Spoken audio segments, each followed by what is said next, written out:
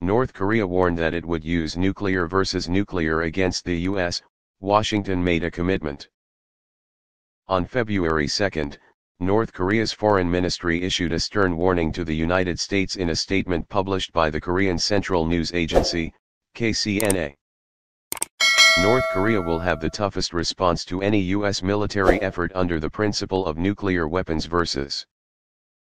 According to the North Korean Foreign Ministry, if the U.S. continues to send strategic assets to the Korean Peninsula and the surrounding area, Pyongyang will more clearly demonstrate its deterrence activities according to the types of weapons. This. In addition, the statement added, North Korea is not interested in any contact or dialogue with the United States as long as it pursues its hostile policy and confrontational line. The statement came hours after South Korea and the United States held joint air drills in the Yellow Sea, involving B-1B strategic bombers and F-stealth fighter jets. 22 and the U.S. Air Force's F-35B.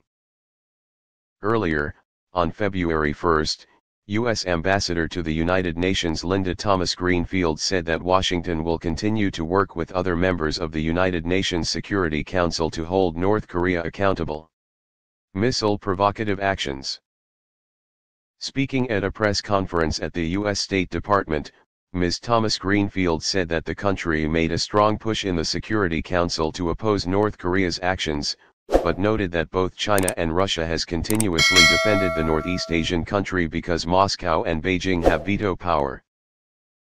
In addition, the U.S. diplomat also emphasized Washington's support for efforts to reform this permanent UN agency.